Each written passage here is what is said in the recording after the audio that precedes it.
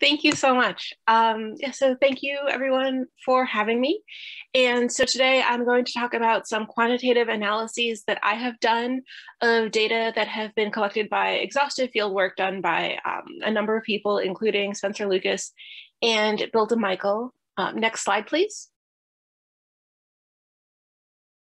So this is just a brief outline of what I'm going to discuss today. I'm going to talk first, just give an introduction, then I'll give some background into the field area, the geology, the paleobotany. There's a lot of photos, and then I will get into the statistical analyses that I have done of changes in the floral composition, mostly looking at the Kasimovian. Next slide, please. So this is just a tiny cartoon example that I made of cyclothems within the Moscovian and the Kasimovian. This is the traditional idea that people have about this boundary where you have a very dramatic shift from wet to dry. Next slide, please. And this is a very canonical image that I'm sure that a lot of people have seen, based on the Phillips et al. Paper in Science in 1974. So this is with palynological data, and these data are from the interior of Pangaea. And particularly if you look at the clades that are color-coded, we see a very, very dramatic shift where we lose many, many species at this boundary. Next slide, please. And so this canonical idea of what happened at this boundary is based primarily on the interior of Euramerican Pangaea. So this is based on the Illinois and the Appalachian basins. And then there still remains the question of what happened at equatorial areas that are farther from the interior of Pangaea. Next slide, please. And so the floras that I will be talking about today are from far western Euramerican Pangaea, though they still are located very close to the paleo equator. Next slide, please. And so this is just a very basic overview of the formations in this area.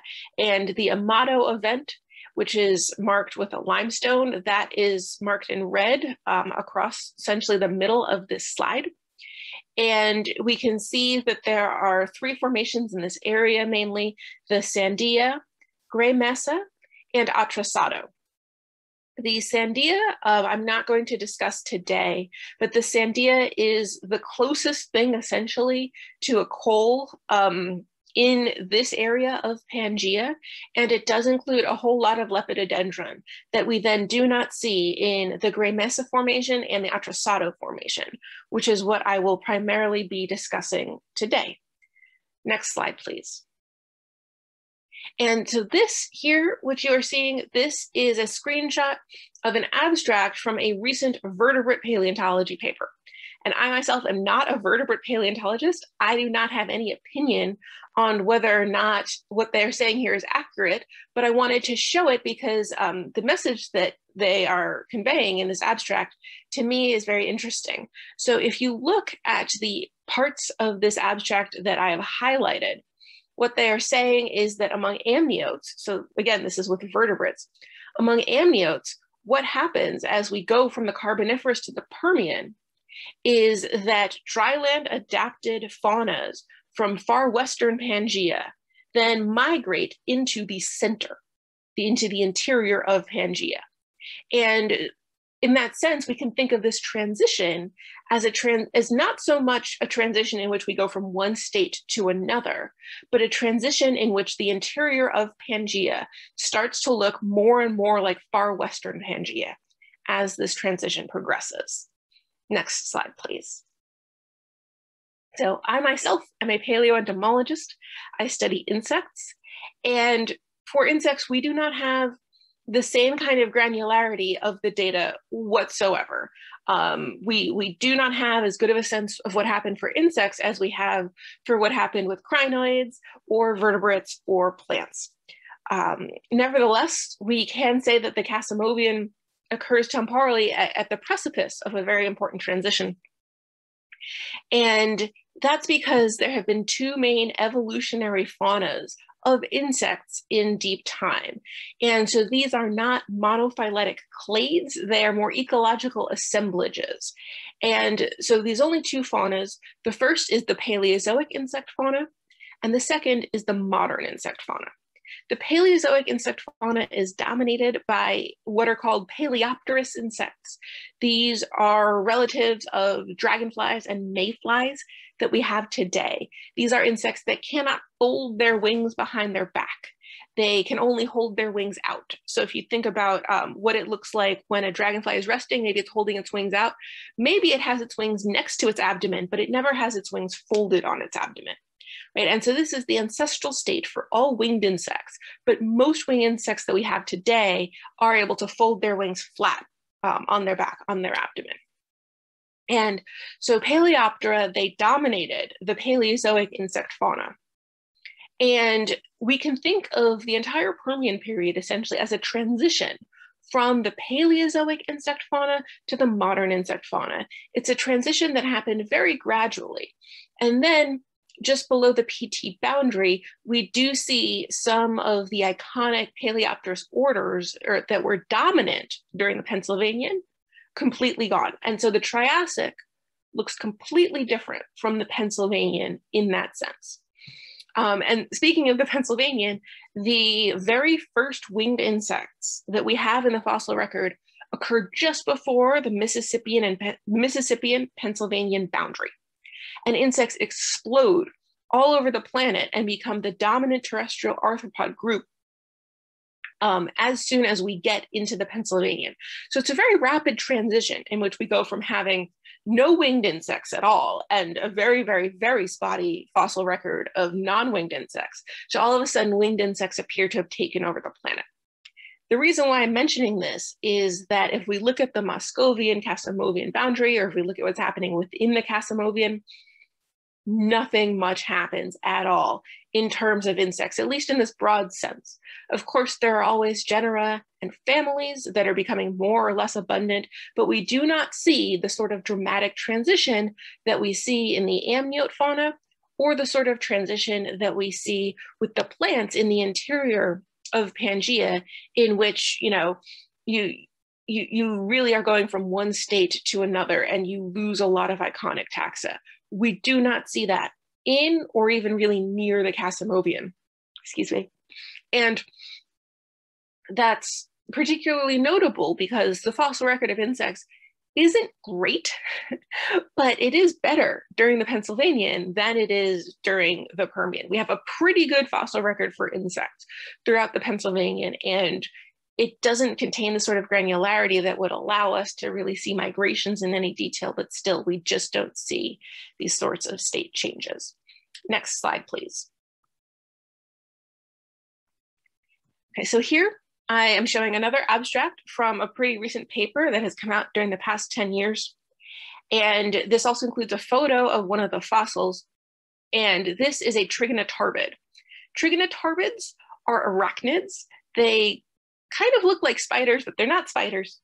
And trigonotarbids were some of the most common arachnids that we see throughout the Paleozoic.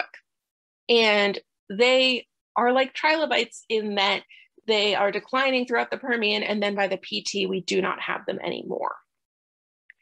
And trigonotarbids go back to the Silurian. So trigonotarbids are approximately as old as vascular plants. The oldest trigonotarbid is about as old as Baragwanathia, which is the oldest vascular plants.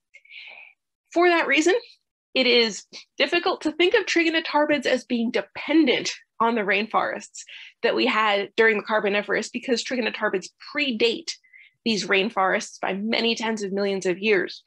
But nevertheless, as you can see, if you look at the portion of this abstract that is highlighted on this slide, we do lose trigonotarbids around the same time as we lose rainforests.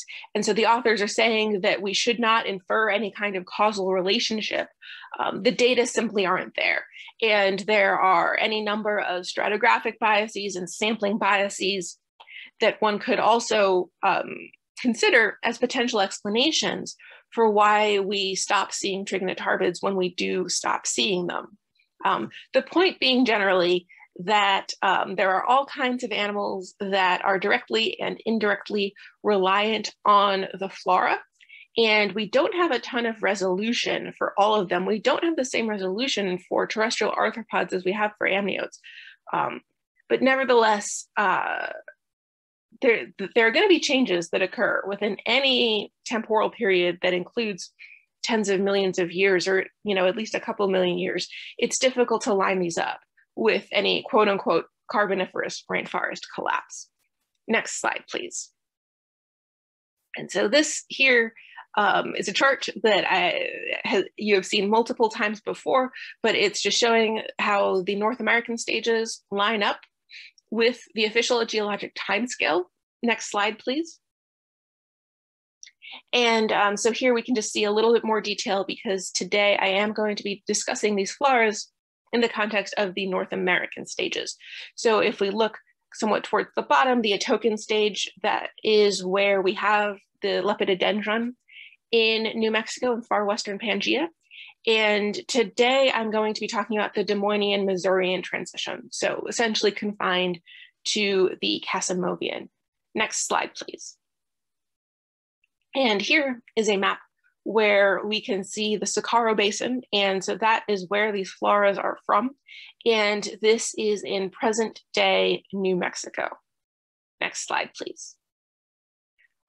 And so here we have a little bit more detail of what I'm going to be talking about today. So there are some data from the Gray Mesa Formation. Most of the data are from the Atrasado Formation. And this sequence does include the Amato limestone, which you can see marked with that red arrow. And there's a number of cyclothems within that. So there's compressed time within there. But the members that I'm going to be talking about today are almost every member that is listed here. So there's quite a bit of time. Next slide, please. So now I'm going to show a series of photos. These were provided by Spencer Lucas and Bilda Michael, as you can see on the slides. And so this is showing the field area for Cerros de Amato. Next slide, please. So here you can see the Amato member that is underlain by the Bartolo member. And this is one of many, many fossil plant beds that you can see in this photo. Next slide, please. Okay, so here is another view of the Bartolo and the Amato. And so there are these 4 different beds within the Bartolo that you can see indicated on this slide. And what's interesting is that 3 of the Bartolo beds that are shown here are allochthonous. So these are beds in which plant material has been transported in from somewhere else. And then in the uppermost of these beds, Bartolo 4, that is autochthonous, which means that these plant specimens have been preserved in situ. Next slide, please. So here are a couple examples of the plants that we have in the Bartolo. So here I am showing wetland plants. And so many of the plants that you think of as just having existed during the Pennsylvanian in general, we do see in this section. And so these are the more wetland adapted plants in this photo. So we have Neuropterus, which is a seed plant. And we also have something closely related to Pacopterus, or very similar to Pacopterus, and we have Calamites, which is not a seed plant. Next slide, please. And here are some of the more dry adapted plants that do better in seasonally dry environments. So we have Sphenopteridium on the left, we have Walchia in the middle. So this is a conifer. So very much, very different from Lepidodendron, for example. Next slide, please. And here is another field photo showing autochthonous fossil flora bed. So once again, we have plants that are preserved in situ in some of the beds below the Amato limestone. And in this case, it's dominated by Neuropterus bovata. Next slide, please. So here are some photos of what we see in the autochthonous Neuroptera bed. So this is right below the Amato limestone, and this is very similar by the standards of our Western Pangaea to a coal bed. It is an organic rich mudstone. So this is emblematic of the closest thing that exists in this area to a lowland in situ flora. Well, it is a lowland in situ flora, and this is from the late Devonian. Next slide, please. And so this, again, is another example of fossil Neuropterus from this area. Next slide, please. Okay, so here we can see the Des Moines and Missourian beds. We can see the Amato limestone that separates them. And towards the right in this photo, you can see that there is a gypsum bed that we get once we are in the Missourian. Next slide, please. So this gypsum bed, it extends for a number of kilometers. And so I have a couple of photos, and these photos are taken pretty far away from each other. It's a very widespread unit. And so what we have is a thick micrite with tree stumps that is covered by a gypsum bed. And this gypsum bed can be up to 3 meters thick. It's a carbonate bed with gypsum in it. And it's very irregularly preserved nowadays due to its susceptibility to modern dissolution and weathering. Next slide, please. So this is another photo of the gypsum bed that I think was taken a couple kilometers from the photo that I showed on the previous slide. And so the plant fossils that you can see are in the dark shell that's underneath the gypsum bed. And what we see underneath the gypsum bed is that we have entirely drought-tolerant plants, right? And then the gypsum bed itself only contains coniferophytes. So yes, and you could see in the previous slide as well.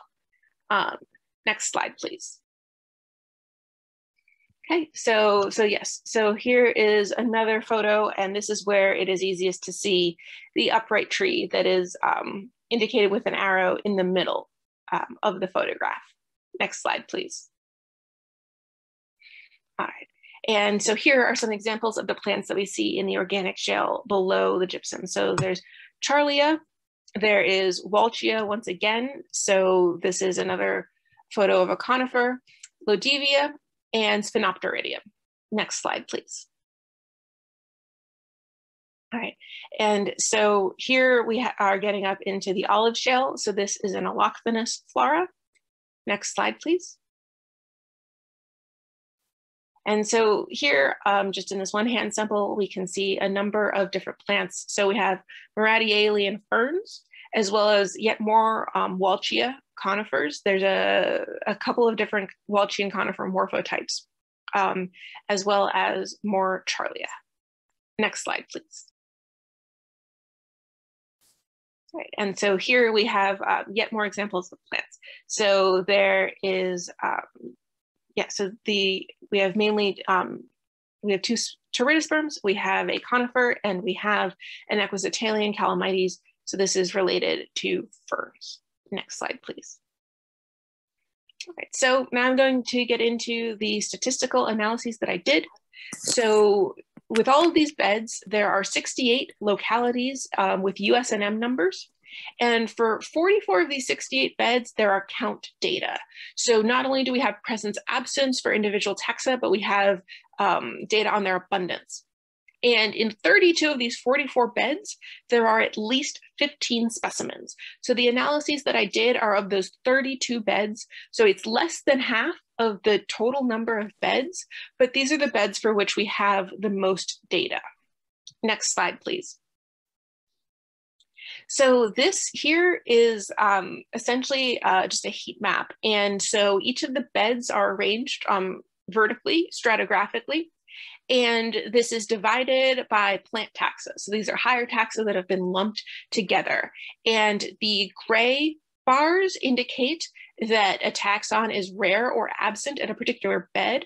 And then as the bars become more and more dark blue, that indicates that the taxa are more and more prevalent within those beds.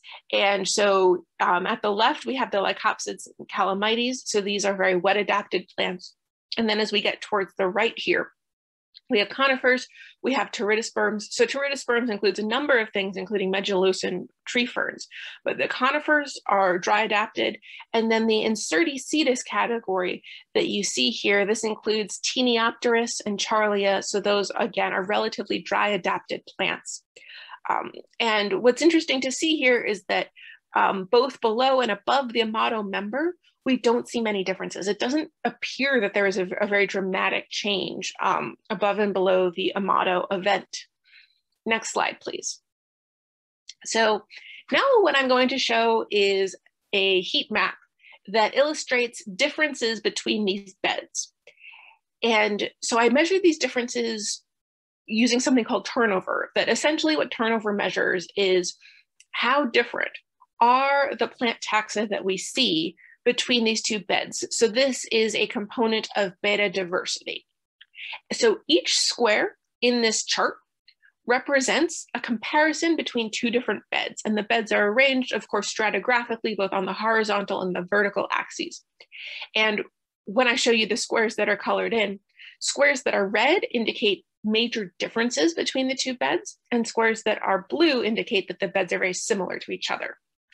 Next slide, please. So these are not my results. This is just a hypothetical result. This is showing what we would expect to see if the beds from the Des Moines and the Missourian are very different from each other. So in the lower left of this chart, where we have a comparison of Des Moines beds with Des Moines beds, those squares are colored in blue, indicating that Des Moines beds are very similar to each other. And in the upper right, we see the same thing, but for the Missourian. So the blue squares in the upper right would indicate that the Missourian beds are very similar to each other. And this rectangle that is dark red, that is what we will see if the Des Moines and Missourian beds are very different from each other. So again, this is not my real result. This is a hypothetical result, but it's showing what we would expect if there was a dramatic transition at the Amato event. So now I will show you my actual results. Next slide, please. So these are my real results. And so there's a black line that is marking off where that rectangle is on the previous slide. And so that's marking the boundary between the Des Moines and Missourian. And there is essentially no difference. The Des Moines beds are not more similar to each other than they are to the Missourian beds. And similarly, the Missourian beds are not more similar to each other than they are to the Des Moines beds. And if I had not marked off using that black line, the boundary between the Des Moines and the Missourian, I don't think it would be possible to guess where that boundary would be. So we're just seeing no difference, no transition at all from the Des Moines to the Missourian. Next slide, please. Okay. So what I was showing in the previous slide, the measures of turnover, of beta diversity, that is using only presence-absence data. So we don't have a sense of how abundant things are. And similarly, I had lumped all of these taxa together. An example in the pteridosperms, some pteridosperms are wet adapted and some are dry adapted, but I was just coding them all as pteridosperms in the previous slide. And so I wanted to do analyses that are more nuanced, because even as we go from a wet climate to a dry climate, if that is what's happening, we still would expect a number of taxa to persist, but we'd expect them to change in their rank abundance. If you look at the histograms that are along the bottom of the slide, these are showing what one might expect to see as a transition occurs from a wet to a dry climate. And so the bars in the histogram, each bar represents a plant taxon. These are organized from left to right along the x-axis by their rank abundance. And then the y-axis shows the proportion of the flora that they comprise. And these bars are colored in blue for wet adapted taxa, and they're colored in brown for dry adapted taxa. And so what this is showing is simply that even if you have a wet adapted flora, you would expect a number of dry adapted taxa. And particularly in a dry adapted flora, you'd expect a number of wet adapted taxa, right? And you would simply expect them to be relatively rare. right? And so this might not happen in a coal or in a roof shale. There you might see only wet adapted taxa. But certainly if you think about an adpression flora where most of the plants are dry adapted, you still would expect some wetland plants to come in. You would simply expect them to be rare because there's always going to be, a wet spot on the landscape when you have fossil preservation. And so this essentially shows the pitfalls of using only presence absence data, because particularly, in any assemblage, there are going to be a number of plants that are very rare. And those rare plants might be the ones that are least characteristic of the environment in general. So if we restrict ourselves to presence absence data, we can actually find ourselves in a situation where more complete sampling and more sampling effort would lead us to a misleading conclusion, because we would be, overstating the importance of very rare taxa in the analyses. Next slide, please. So what I did was a procedure that is intended to quantify our uncertainty of whether a flora is comprised mainly of wet adapted or dry adapted taxa. So there are three goals. One is more granular detail. So pteridosperms are no longer all lumped together.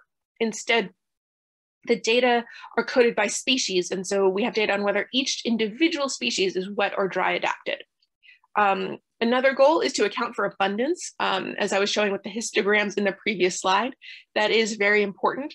And then also to quantify our uncertainty. So generating an entire distribution of estimates instead of only one point estimate. And so the way that I did this was with a resampling procedure where I resampled all beds to 100 specimens, whether the original raw data set included hundreds of specimens or only 20 specimens. And then I calculated the proportion of specimens of those 100 that I resampled that are wet adapted. And I repeated this procedure 10,000 times. Next slide, please. So here you can see the results that I got. The Amato event is marked with a gray dashed line.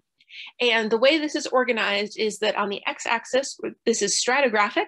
So we are going from the Des Moines into the Missourian. And then on the y-axis, what I have is the proportion of fossils belonging to wet adapted taxa.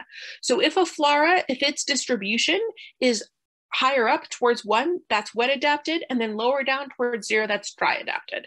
And of the 32 floras that I looked at, here we are seeing 5 that are closest to the Amato event, and this is consistent with a very abrupt and dramatic transition from wet adapted to dry adapted floras. Next slide, please. So here we can see all 32 of the beds instead of only 5 that are close to the Amato event. And as you can see, there really is no pattern. We have these very regular swings between wet and dry adapted. So we're going back and forth. And so the pattern essentially is that there is no pattern at all. The amplitude of the shifts from wet adapted to dry adapted floras, that amplitude does decrease as we go farther and farther up in the Missourian. But that's really it. We do not see a state change from a wet state to a dry state. Next slide, please. Then the very last thing I'm going to talk about with 1 minute left is that I did a change point analysis. And this analysis is exactly what it sounds like. When you have a time series, as we have here with these floras, you can run analysis that will detect the point at which you had a state change from one state to another. And this, of course, is a cartoon example, but if we did have a very neat transition from wet adapted to dry adapted floras, we would be able to pick out the change point. And so here, the change point itself is denoted with the black circle, and then there's the line denoting a confidence interval, which that would be very narrow if the state change is very neat and clean. Next slide, please. So this is my last slide, and I ran the change point analysis on these data, and essentially there was no change point detected, in that the confidence interval for the change point spans the entire time series. So that is just a statistical confirmation of what we can already see with our own eyes, that there is no state change out in far western Pangaea during this interval. And so the floras here, particularly during the Missourian, but regardless, they almost seem more Permian than Pennsylvanian because you have a lot of Taeniopterus. And of course, Taeniopterus, things like that is what we see much more widespread as time goes on and we go from the Pennsylvanian to the Permian. And with that, I would like to thank everyone who did all this field work for inviting me to be a part of this project. And I will happily take any questions. All right, thank you, Sandra. We're open for questions. I would want to let me make one comment before questions. This section we worked on, Bill DeMichael, myself, many others, we collected for about 20 years. But a really important point in this section is the section is non-marine rocks intercalated with marine limestones. And we were really fortunate to have Jim Barrick working with us. And Jim Barrick did all the conodont work on the marine limestones. And so you can really dial these floras into the timescale based on the conodont biostratigraphy in a very precise way. So I think it's not only a section in Western Pangaea that's loaded with plants, but it's a section where the age control is exceptional, really thanks to Jim's work. Anyway, questions? Well, then I have a question. What happened to the Carboniferous rainforest collapse? You killed it, Sandra. The whole meeting, we shouldn't have even had a meeting, right? There's no Carboniferous rainforest collapse in Western Pangaea. What's going on? Well,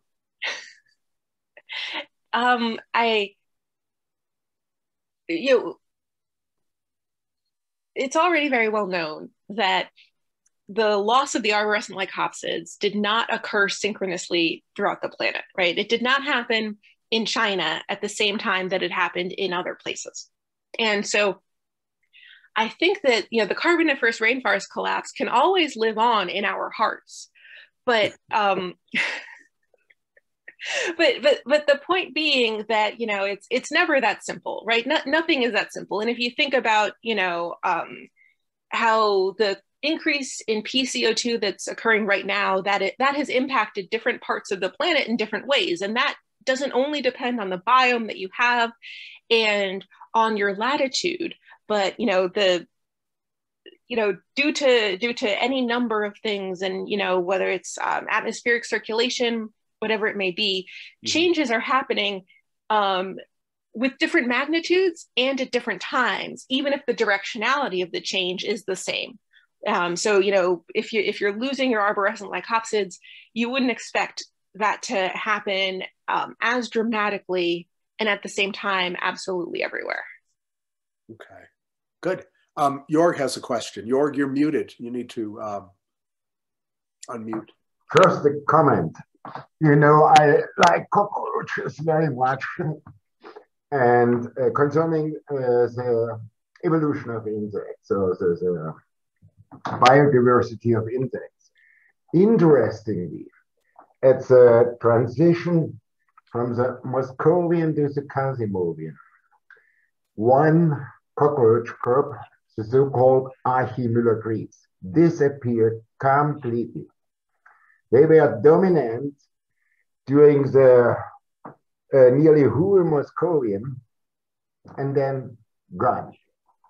And this in Europe and North America as well.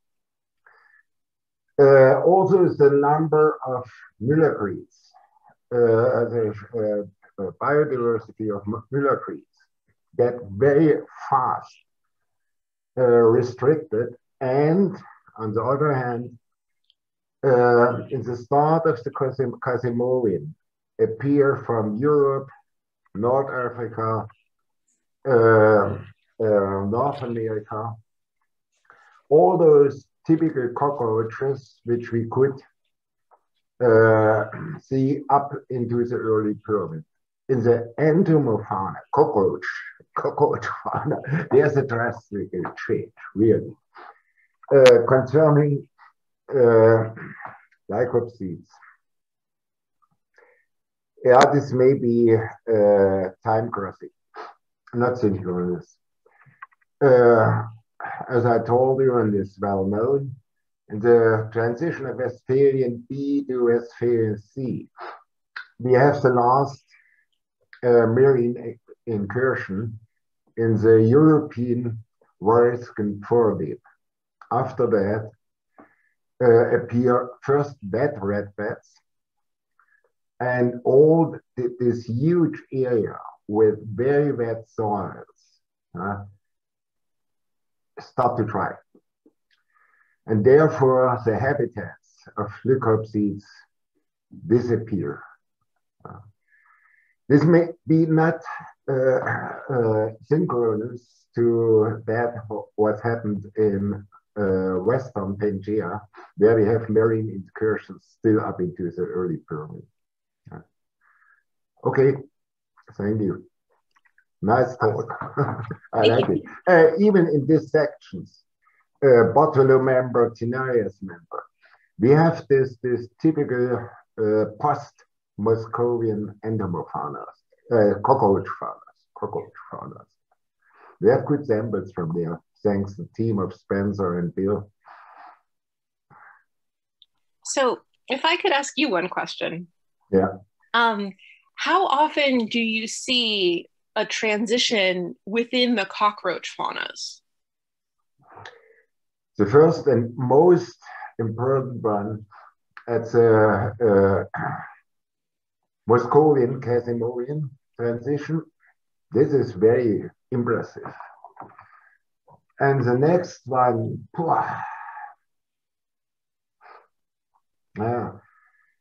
end of early Permian, there appear during the late Cicerone appear those forms which became dominant in the late Permian and in the transition to the Triassic. But a real sharp change is at the Muscovian Kasimovian boundary. Maybe similar sharp to the PD boundary. Okay, and Bill has a comment. Bill DeMichael. Back again. I think just a comment on the Carboniferous rainforest collapse. I think that when that term was first used, I believe it was in a paper on vertebrates in which Howard Falcon-Lang was the co-author. Mm-hmm. And I think it's been picked up and generalized in a way that's unfortunate, because really you had what it should have said in a more complex way was the middle Pennsylvanian rainforest collapsed in the mid-continent, or in the middle of Pangaea, and it was replaced by a tree fern dominated rainforest. It wasn't replaced by a desert. And the idea that the central part of Pangaea was becoming more like Western Pangaea, well, it did that repeatedly all the way through the early and middle Pennsylvania, because you had interglacial cycles.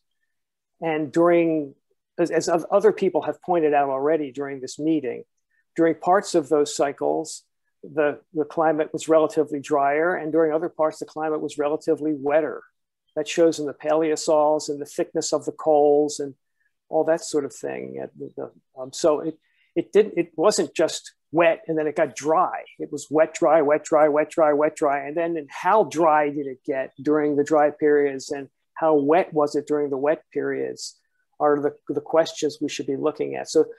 So rainforest type 1 might have collapsed, but it was replaced by rainforest type 2. So it's not like the whole thing went away. I think Sandra understands that. And it was, yeah, so this just goes back to this perception. Yeah. And finally, let me make one comment too that I'm struck by. Our Carboniferous world goes from somewhere like Oklahoma to the Czech Republic. And a lot of what we think we know about the Carboniferous world only comes from that stretch of real estate. So when we talk about global patterns, we're not really talking about global things. And even, for example, even with the crinoids, we have a limitation to their data set, from somewhere in Russia to somewhere in Illinois or whatever. And we have to be careful. I think these data from far Western Pangaea, as Bill and Sandra both said, urge caution in claiming global patterns for patterns that we're really seeing in one equatorial province, Pangaean tropics, if you will, of Euramerica. Anyway, I'll let that be the last word now since I've ran us out of time. Thank you, Sandra. Excellent talk. We're going to move on to the next speaker, who is Cortland Ebel, who's going to talk about changes in the polynomorphs across the Moscovian Kasimovian boundary. Cortland, please.